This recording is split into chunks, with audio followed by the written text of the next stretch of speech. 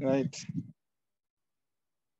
Lord, we thank you for this opportunity that we have to go to your word again. We thank you for the word of God, and we thank you for what it's done for our lives, how it brought us to salvation by the Holy Spirit of God, and how we were born again by the word of God, not a corruptible seed, but of an incorruptible seed, which lives and abides forever. And we thank you for the word of God. We thank you that it brought us to a surrender of our lives to serve you, and that it spoke to us to present our bodies a living sacrifice and renew our minds and give our gifts to you. Thank you for the blessed word of God. And we thank you today for the fact that it comforts our hearts and it guides us. And it's a light under our paths and a lamp under our feet. And we thank you for that. And today I thank you for these men and women that are trying to learn more of your word so that they can bless others and equip them with the word of God. And so, Lord, I pray you take this time and make it count for eternity, that it might be word of God and thoughts that would be sown into their hearts and minds, that they will sow into other people's hearts and minds. Thank you for the measure of physical strength you've given us, and even for this ability through Zoom to communicate at such a great distance. And most of all, we want to thank you today that you planned our salvation, Father, and you provided your Son for us, and he provided the acceptable sacrifice for us so that we could have a relationship with you. And today we do not rejoice that the demons would even be subject to us as the disciples came back rejoicing, but we rejoice that our names are written in heaven. And we rejoice today that you have revealed these truths of your salvation and who you are as a father to us, not to mighty people, necessarily kings or political leaders, but God, to us that are really nobodies in this world, but you have revealed yourself to us. And we get to live in such a time when we live in a crisis hour to minister to the word of God. I pray that the word that has been sown into people's lives this past week through the witness of these men and women and our witness, God, that it would bring forth much fruit, that it would bring souls to you. And we thank you now that we can be like Mary, sitting at the feet of Jesus, learning of him. And we thank you in Jesus' name. And thank you that you're going to meet every one of our needs spiritually, physically, mentally, and socially. In his lovely name we pray. And women. And I just want to reiterate about the last section of our class that we're giving you. We've already covered 2/3 of the class. And so we have 3 more lectures and then a final exam that will take probably an hour and a half or so, because it'll be worth 80 points. And there will be questions on it as to whether you have read the textbook assignments for this class and the reading of the scripture.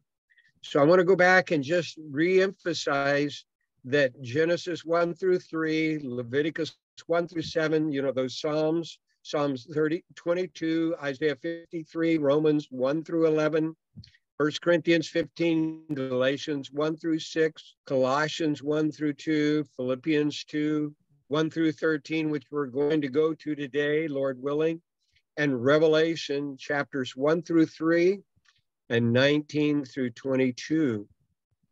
And then thesis book, there's these pages, 274-397, just about 125 pages.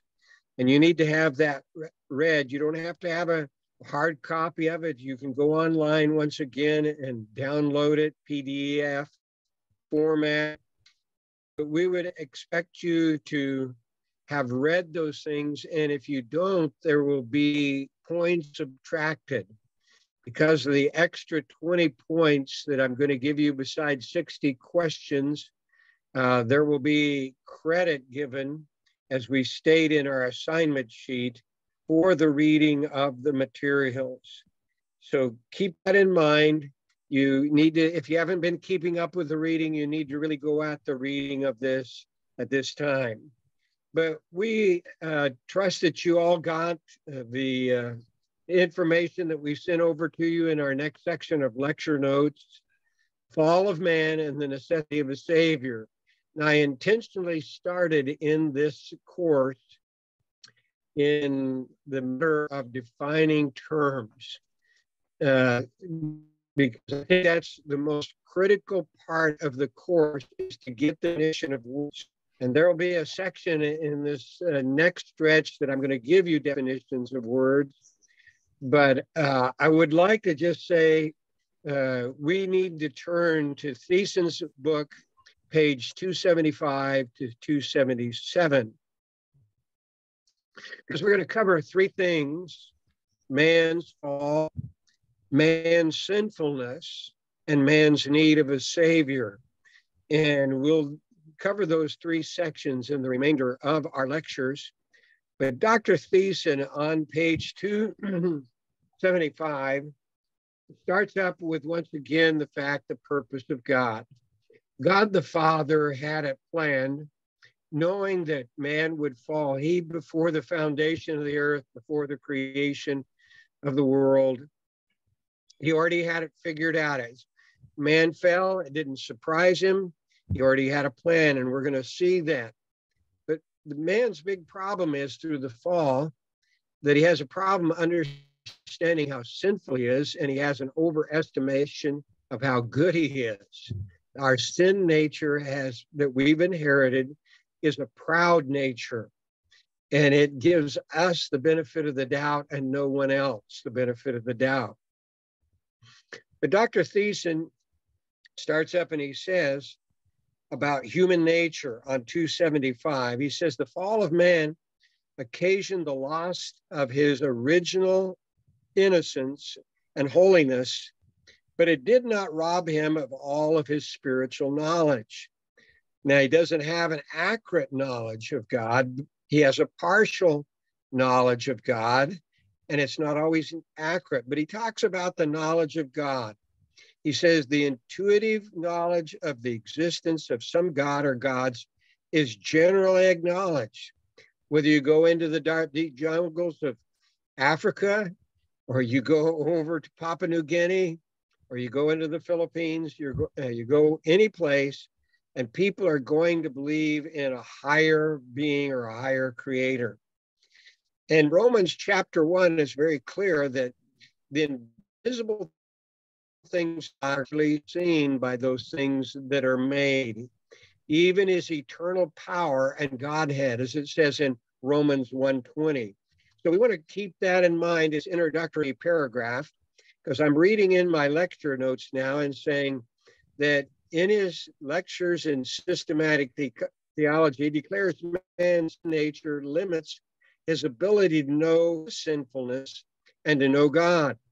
Now, creation will show us that there has to be an intelligent being and a powerful being to make everything that we see.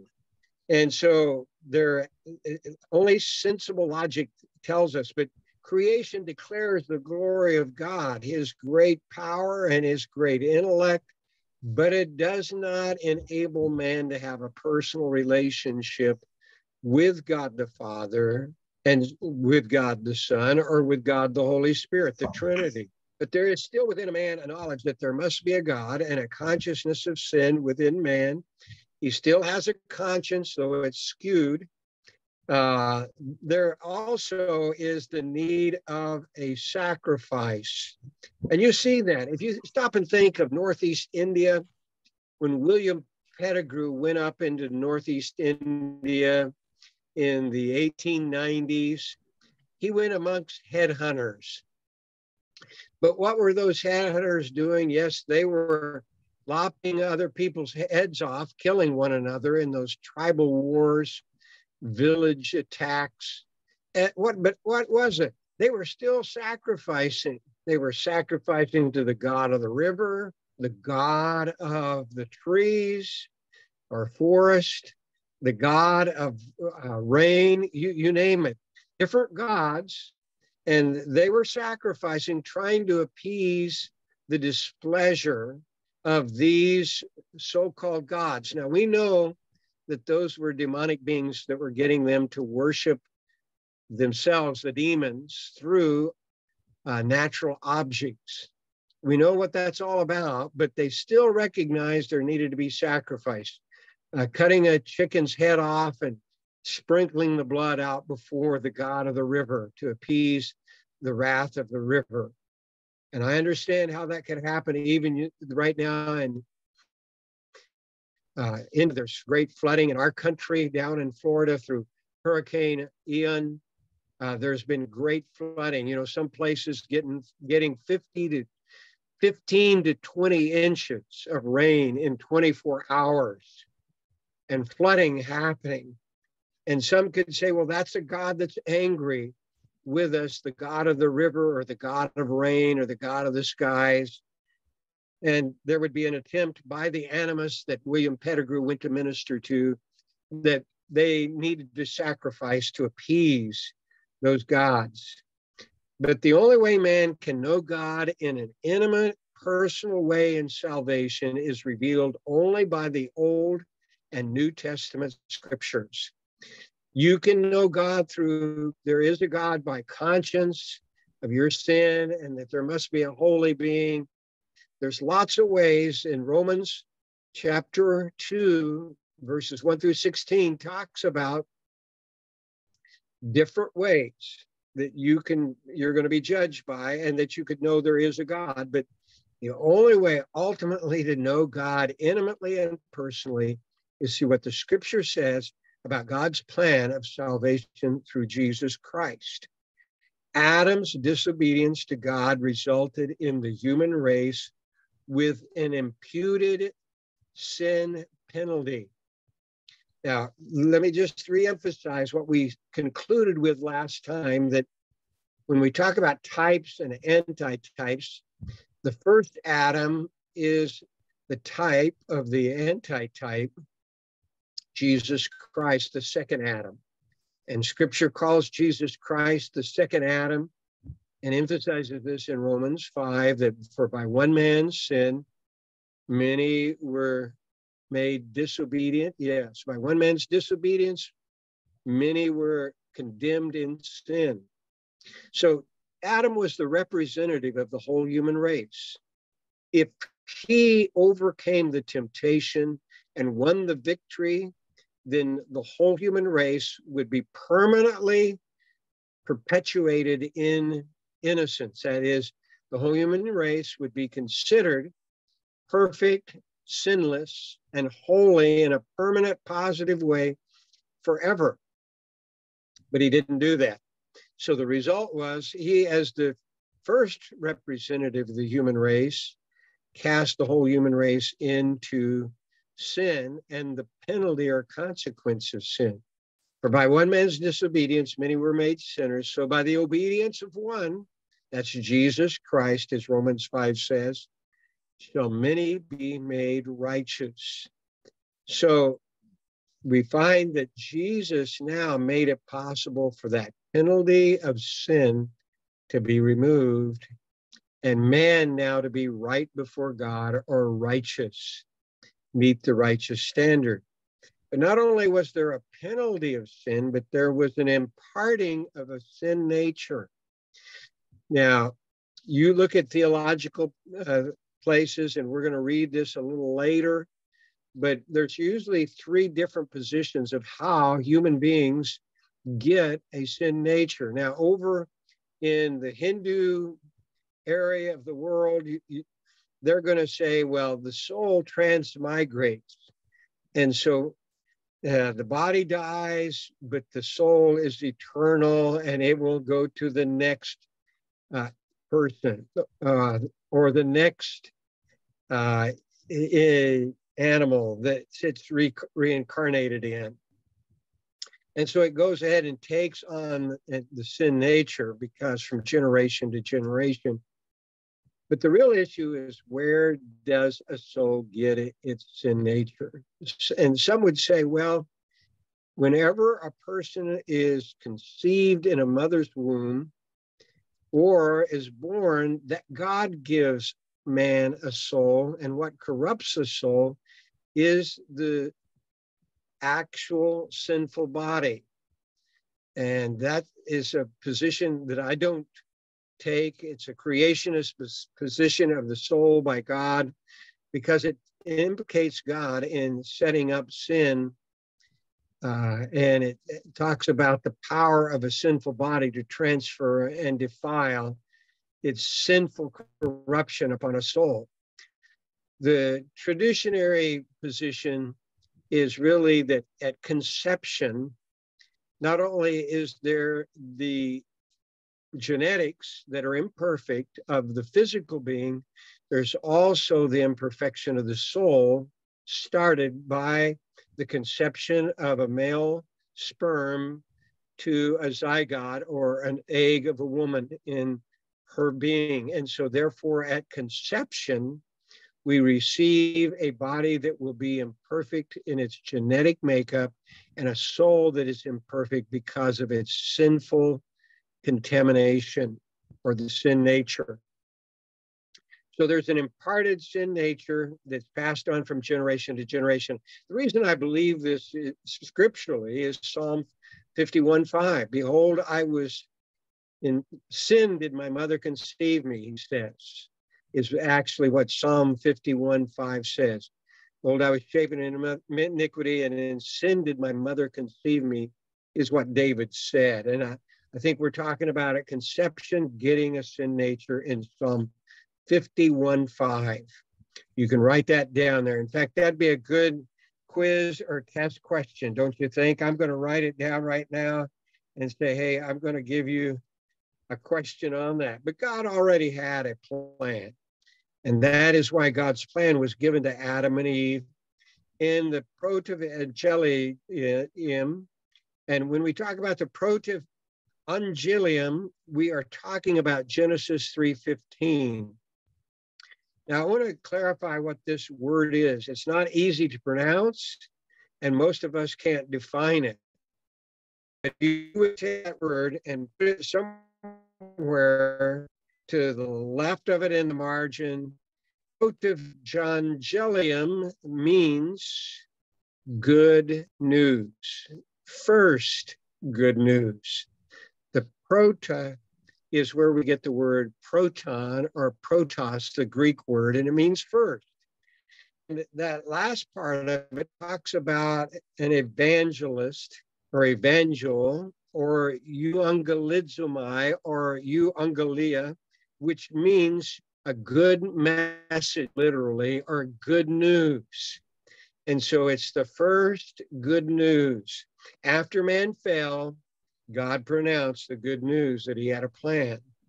And that's what Genesis 3:15 is. If you would turn with me to Genesis 3:15, you're familiar with it, but this is another one that you need to remember what it really is saying and how it's connected to this word that has been given to have a compound Greek word meaning good news. We call the good news in the New Testament the gospel. But it says, and I will put enmity between thee and the woman, and between thy seed and her seed. Now, God is talking to the serpent, which is Satan in a physical form. It shall bruise thy head, the seed of the woman, and seed is singular. The seed of the woman shall bruise the head, or thy head, and that's singular. Thy is a singular pronoun, possessive pronoun, and thou shalt bruise his heel. So Satan, you'll bruise his heel. At Calvary's cross, through death, it was a bruising of the heel of Jesus, but not a termination of him, the seed of the woman. Now, oftentimes theologians go to Genesis 4, and she bears a son named Cain. Behold, I've gotten a man. And it's thought by theologians that Eve thought she had just born the Messiah that was going to destroy or crush the serpent's head. Now we know that wasn't Cain. We know that he was a follower of Satan and murdered his own brother Abel. But she thought this is the fulfillment of this good news promise of Genesis 3:15. Well, a mediator between God and man would be necessary to enable sinful man to have a relationship with God. And so there's a barrier now. And keep this in mind, when Adam and Eve sinned, immediately they tried to cover themselves. And what were they doing when they tried to cover themselves? They were saying, our bodies, we sense we're guilty. Let's cover them. So clothing is not only to protect us from the sun or from the rain or the cold or the heat. Clothing, the original man and woman that put clothing on did that because they sensed they were guilty. And whenever God's voice was heard to come in fellowship with him in the cool of the day, they were covering themselves with fig leaves and hiding in the bushes. Why? Because they died the day that they disobeyed God. They didn't die physically, they died spiritually, and that means to be separated. Remember that death in the Bible is separation. One word defines it. And so separation from God because of the sin. This sin became the divider between them and God, a barrier. And they were fearful. The first mention of fear came out of guilt. And so God came and said, Adam, where are you? Oh, I'm here. I was afraid. Why were you afraid? Did you eat of the fruit of the tree? Now, God already knew the answer to that question, but he wanted Adam and Eve to recognize that it's because of what they had done in disobeying him and being disloyal in a distrust and lack of love, that now they were separated from him by sin. So someone had to come and break that barrier down. How's that barrier going to be removed between God and man? The sin of guilt and the sin nature. How's that going to be remedied? Well, we see the seed of the woman, a human being, will crush the serpent's head, but that would mean the death of a human mediator, stated as bruising his heel. 1 Timothy 2 in the New Testament, in verse 5, really just nails this down as the fulfillment in Christ. And it says, there is one God and one mediator between God and men, the man Christ Jesus, who gave himself a ransom for many.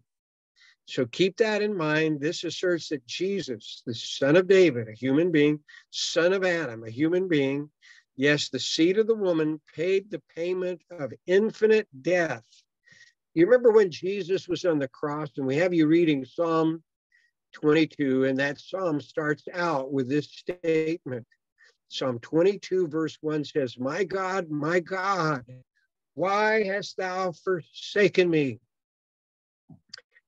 And so separation from God the Father by God the Son had never been experienced before, but now Jesus is experiencing separation from the Father. Why?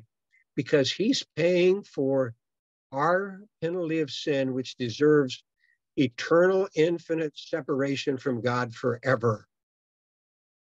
And he was, as an infinite Son of God, taking an infinite payment upon him of separation from the infinite God the Father.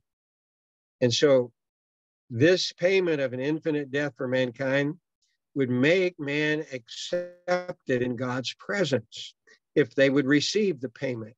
Now, just because Jesus did it doesn't mean that everybody has it. You have to receive and come back to God and say, I trust you, God, I love you, and I depend upon you, and I'm going to accept your Son as the only way. For there's one God and one mediator between God and men, the man Christ Jesus, who gave himself a ransom for all.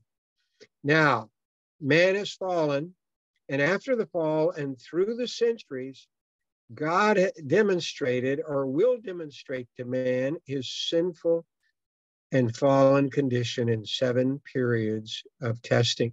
We're talking about man as a human race as a whole, mankind. And so God puts humans to the test through the centuries. These test periods are sometimes called dispensations. Now, I don't know if you've done much study in eschatology in your theological studies, but eschatology talks about the difference of covenant theologians and dispensational theologians. Yes, and the difference between Reformed theologians and non-Reformed theologians. But dispensationalists are people that have this that I'm giving you right now. In fact, Thiessen would have been what we would call a historical dispensationalist from the last century. And dispensationalism talks about different time periods in which God tested man very clearly, and each of them being 7 total. We're in, according to Thiessen, in the 6th one, and there's still a 7th one to come. We're in the church age. That's the 6th one. The 7th one is the millennial reign of Christ here on planet Earth. And so Thiessen labels them in the following way.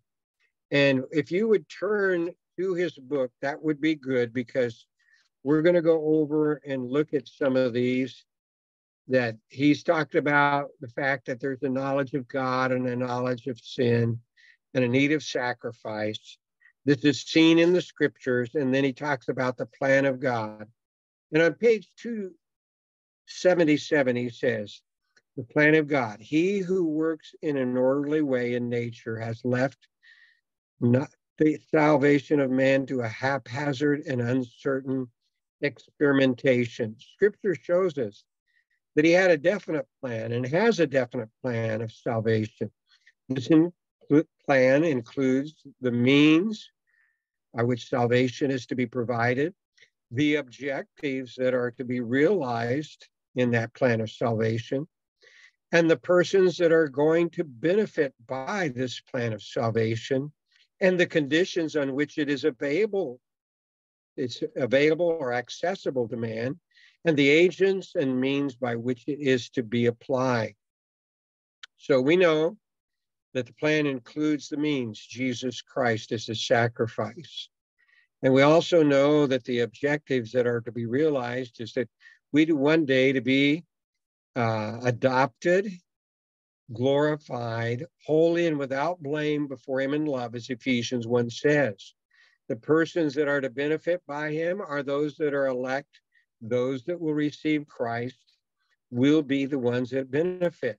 The conditions on which it's to be available is through the scripture by faith, and the agents and means by which it is to be applied, the Holy Scripture by the Holy Spirit is going to come and apply that. But he goes on to say, it may be added that he has only one plan. And keep this in mind.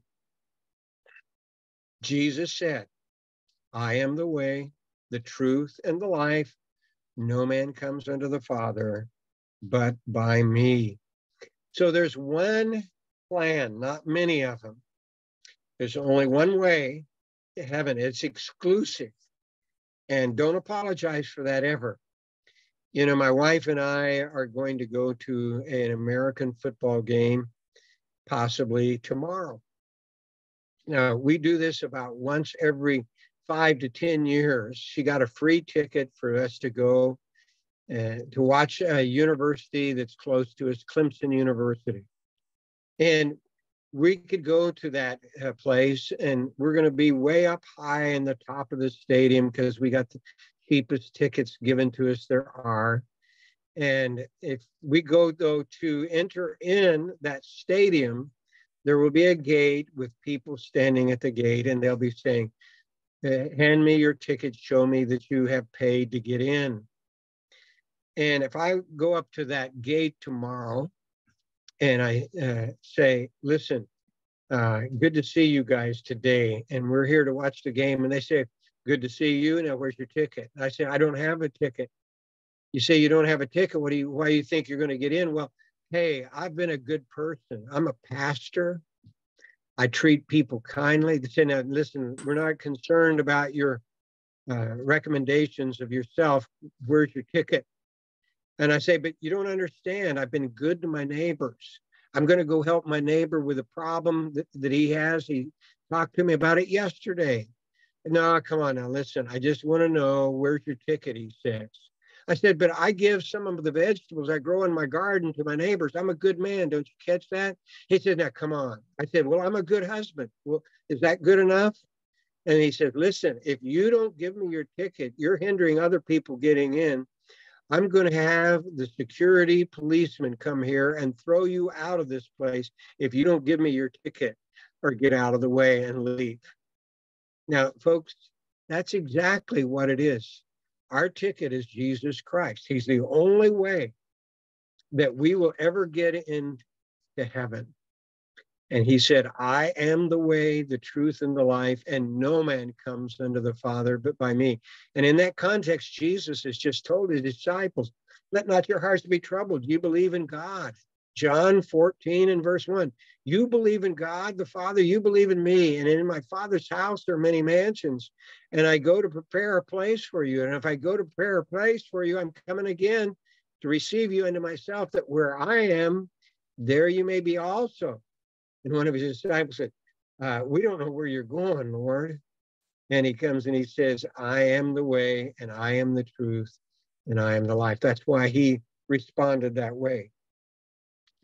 Okay, so we want to go on and just say that there's only one way.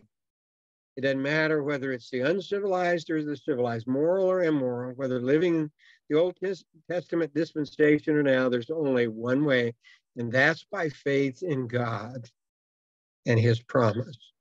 Now, the revelation of God's plan, there's an outline of his plan and the methods in which he does that, but we have in page 279 the different eras, or what we would say periods of time or dispensations. And we're going to look at that right now. First of all, the Eden period. This is the Garden of Eden.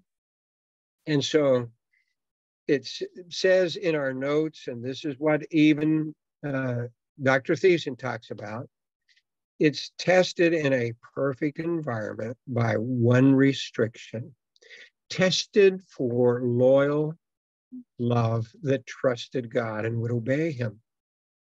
So that's really what God was doing. In other words, he didn't want us to just be programmed like a computer or a robot to automatically do everything he says. He wanted us to choose to have a loving relationship with him. And so that's why he gave him.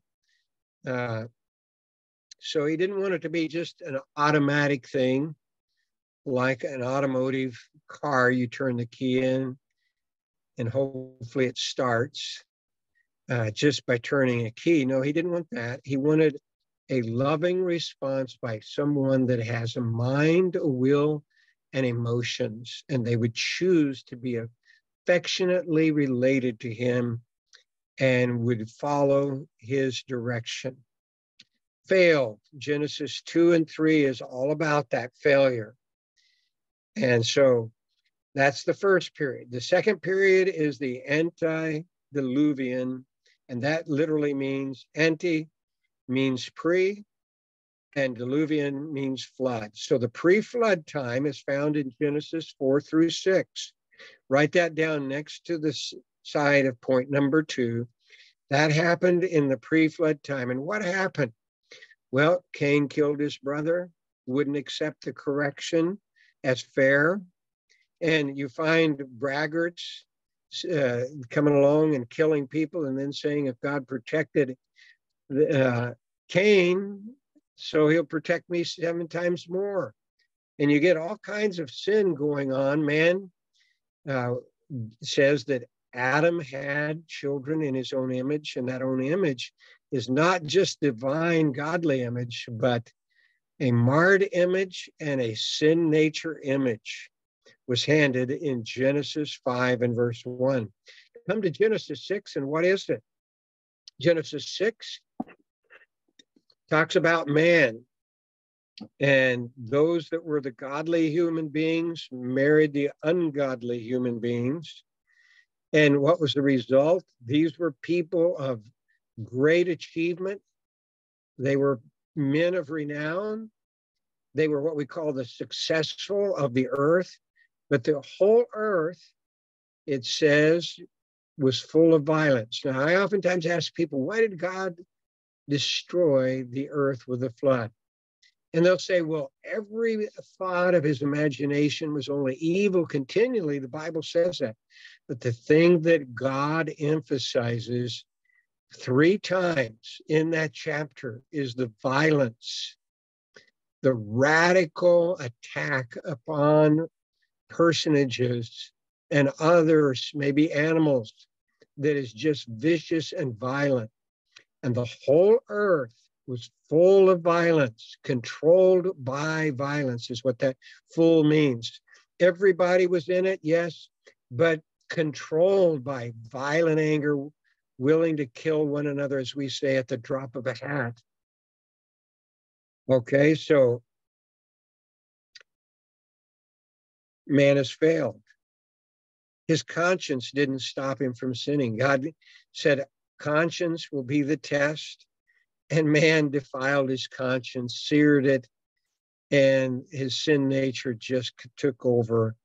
And it was a destructive society, a violent, a murder-loving, violent society. And so man failed. And then God, after the flood of cleansing all of the earth of corrupt man that was violent, says, we're going to have a fresh start. So we're going to have a human government. And in Genesis 9 and verse 6, it talks about not shedding man's blood. Once again, back to that violence. We're going to correct this by human government. And if someone sheds someone else's blood, we're going to have their blood shed, is what God said. Capital punishment, as we call it. And that ought to restrain sin, but no, it didn't fail. Think about mankind after that. Though they had a promise by the rainbow that there would never be a flood over all the earth, though there's this asterisk floods happening in many countries of the world right now. Our country down in Florida is having it. Well, what is it? It is the fact that God isn't going to destroy the earth by a flood, but man, in having government, turned that unified government and under leaders, decided to build a tower to the glory of man and elevate man up to heaven, build it all the way up to heaven, and so to speak, become equal with God, living independently of God. God had to come and take the Tower of Babel, or Babel, as some have called it, and destroy that unity that they had in pride under human government. You know, human government isn't the answer to solve our problems in this world. The only way that's going to be solved is when Jesus, a perfect leader, comes and reigns and enforces the law upon sinful men with a rod of iron. So man failed. So human government didn't solve the issue of man's sinfulness. Patriarchal period is number 4. And God promised to Abraham, your seed I'm going to bless, and your seed is going to be a blessing to all the nations of the earth. Now, all I'm asking you to do is be in the promised land, and I will bless you, and things will go well. But did they stay in the promised land? No. And once again, they left the promised land. So the covenant that God had, we call the patriarchal covenant, did not carry through. Man failed when it came to promised blessing. in a covenant relationship with God. And so man's failure to keep that covenant means now we move to another one. And that's the Mosaic Law, was another dispensation. Now, Genesis 12 through Exodus 2 is when the patriarchal promises happen, but now the Mosaic Law. The Mosaic Law, it starts, of course, with Moses, and it's an agreement, and it was an agreement that was agreed upon by the people. You remember they got into Israel, Mount Gerizim up there, and they said, yes, we will keep all the commandments of God for blessing. And they promised publicly as a nation they would keep the Mosaic Law. Now we know there's 613 laws in the Mosaic Law. That's a pile of commandments to remember, let alone obey them all. 10 commandments, you say, I could handle remembering them. And most of the time I can remember them, but I certainly haven't kept them all.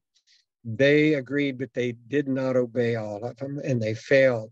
So now we're in the church age. Christ has died, and it's the age of grace, a period of saved by grace. And the test is not, will you keep commandments perfectly? Will you simply submit to my way? 2 Thessalonians is a great passage. People ask me, he says, is Jesus really going to come back one day? Is he going to come back to punish people? Is he going to come back with a trumpet blowing and the voice of the archangel? Well, in 2 Thessalonians 1, to persecuted believers, and by the way, you know, persecuted people, give them 2 Thessalonians 1. In your country, there are places, there are people are experiencing persecution, then show them 2 Thessalonians 1. You that are persecuted unfairly and justly, one day justice will come. And it says in that passage in verse 7, and the Lord Jesus shall come with his mighty angels in flaming fire, taking vengeance on them that know not God, and that obey not the gospel of our Lord Jesus Christ. Obey not the good news that Jesus Christ is the promised one, the way. And so they wouldn't submit to it. And you know, you find that today. People are so proud. I talk to people often over here. In fact, they took a survey in a state I was in last month. In August, my wife and I went up into Ohio to have part of a wedding of one of our missionary children that his parents are in a communist Asian country. They couldn't even come to the wedding because they thought we'll never get back in if we leave. So we had their youngest son's wedding, and the whole issue was that he wanted me to preach the gospel for about 15, 20 minutes. And so I just gave the gospel in that wedding and gave an invitation to respond to the gospel for people to be saved that were listening live stream all over the world. But up there in Ohio, some years ago, they took a survey of one town and they went through and asked every house, how do you get to heaven? How will you ultimately get into heaven? And you know what was said? 20% of them gave the right answer. Only through Jesus Christ as Savior will you get into heaven. The other 80% all said, well, be a good person. Keep the 10 commandments. Be good to your neighbor. You know, and that's how I'm planning on getting to heaven, is I'm going to pay my tithe, and I'm going to join a church, and I'm going to be baptized, and I'm going to take the Lord's Supper, and on and on. And all of it had to do with man's works, man's pride of doing good enough so God would have to accept him. Listen, all of our righteousness is as a filthy rags, it says in Isaiah 64 and verse 5. The best we can do is nothing like greasy, stained, dirty rags. And so we best not try and depend upon our righteousness, because in the sight of a holy, perfect God. And so they gave 80%. So man's pride. Once again, the majority of the people in the world will not be saved by grace. And we're in the period of grace. Man fails again because of his sinful nature that is proud and arrogant. Well, in the future, there is going to be another period. And the future is the Messianic reign.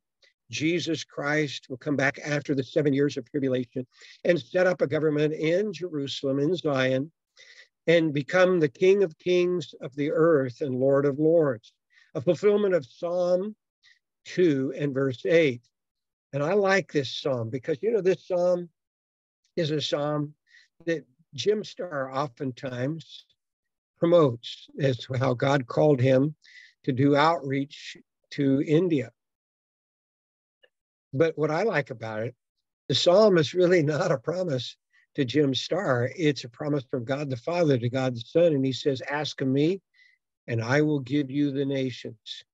These kings of the earth and nations that have mocked us and says, we'll not have this man or these kings to reign over us, this God and his Son to reign over us. God laughs and he says, one day I'm just telling my son, you ask of me and I'll give you all the nations. That's going to happen at the millennial reign of Christ, at the second coming of Christ. And so we see Messiah will reign with a rod of iron for 1,000 years. And you want to put down Revelation 20 next to that. Yes, the church age is Matthew 1 through Revelation 3. That's clearly the church age described. But now Revelation 19 and 20 goes right into the millennial reign of Christ. And there will be a perfect government and a perfect governor, Jesus Christ. And he will enforce the laws. And there are people going into the millennium will all be with a new nature. But there will be children born with a sin nature. And those that are born through that 1,000 years, when at the end of 1,000 years, Satan, who's been confined into the pit, the abyss, will be released for a temporary time. And many people will automatically follow him in rebellion. A war against Christ, the King of Kings and Lord of Lords. And one word fails him. The sword out of Jesus' mouth, his spoken words, destroys that army and wins the victory instantaneously. And Satan is put into the lake of fire forever. But a group of unregenerate, sinful men will always fail to relate to God in a loving obedience. We must have a regenerated nature and a mediator to stay rightly related to God. If you don't believe of man's sinfulness, or you're not convinced how sinful man is, it would be good before we go into this next section for you to read Romans 3, verses 10 through 19.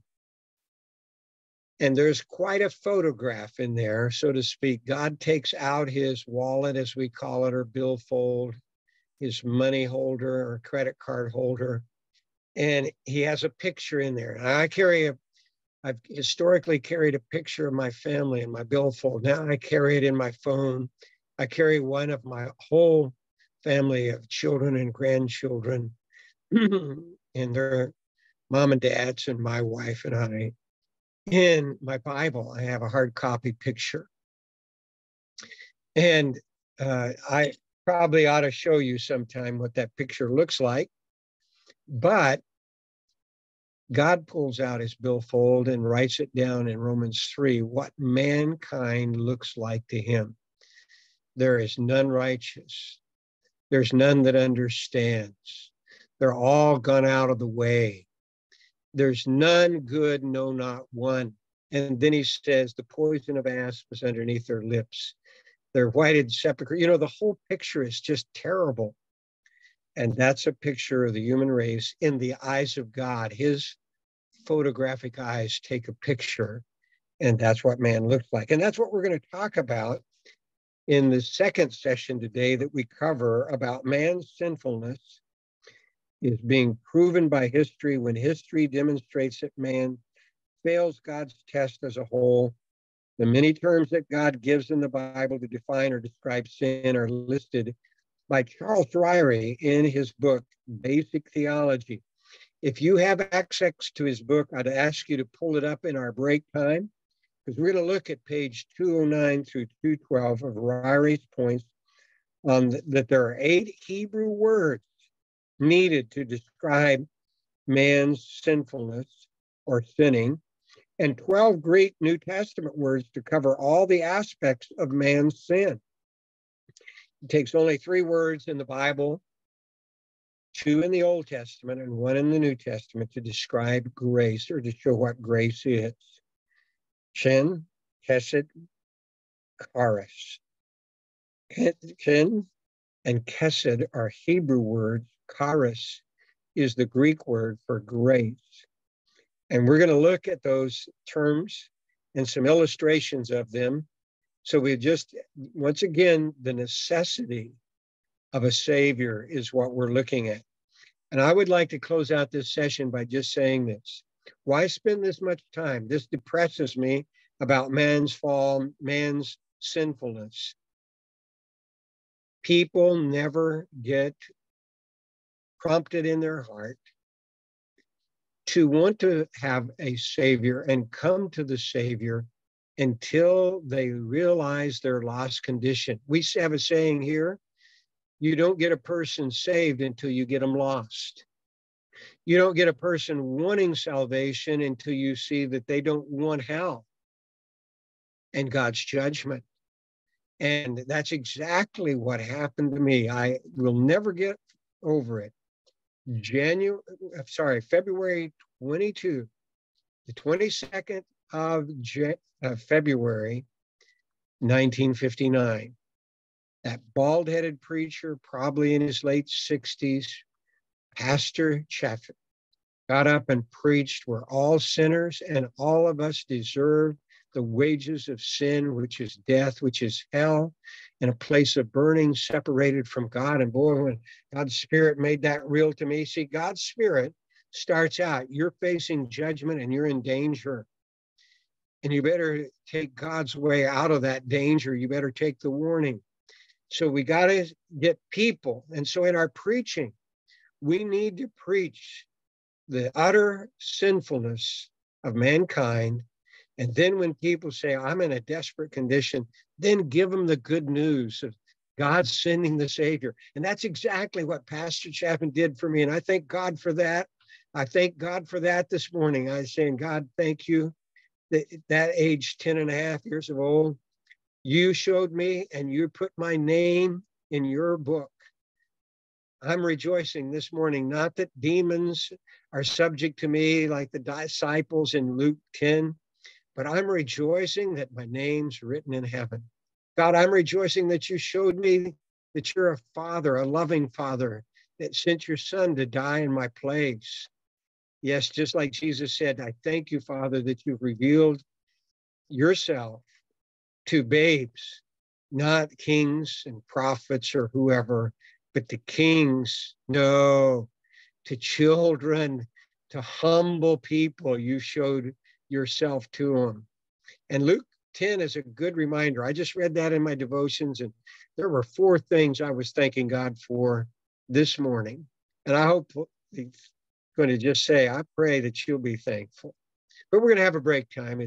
Let's have about 5 to 7 minutes, and we'll be back and finish our session here today on fall of man and necessity of a Savior.